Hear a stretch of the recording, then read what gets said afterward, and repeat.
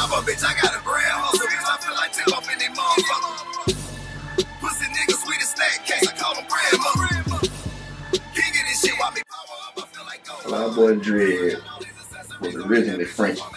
Started with Ghetto Mop, you know, with started promoting them boys, then I started rapping, came up with a label, I took off ever since. That's what FlyBoi Dredd. Well, after French Montana came out and Frenchie from Brit Squad, I switched it on up and just changed my name myself. And you know, everybody liked it, so I just went on and ran with it. This was like 08. We were sitting in the trap and I was sitting on the couch.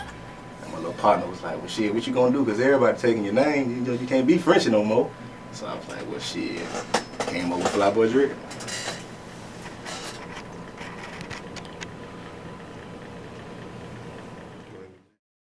My first mixtape was actually called Caked Up the Mixtape.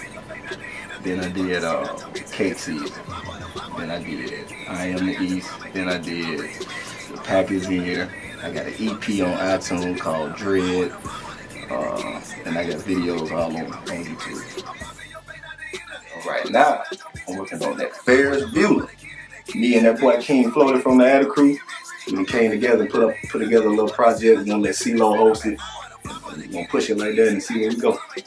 But yeah, I got the label Caked Up Records. I got like 2-3 artists, an R&B artist, another little young rapper. I'm working on him, I'm developing him right now. He's gonna be awesome when I finish with him. Who else I got going on? Emma Syndicate, Sean P from the Young Bloods, CeeLo, Gip Goody, the real A. You feel me? I'm just fucking with the real A. Once I got out of high school, I got with them boys and we started taking trips and doing shows and putting out albums, and I love that shit, so I just stuck with it and I kept riding with it.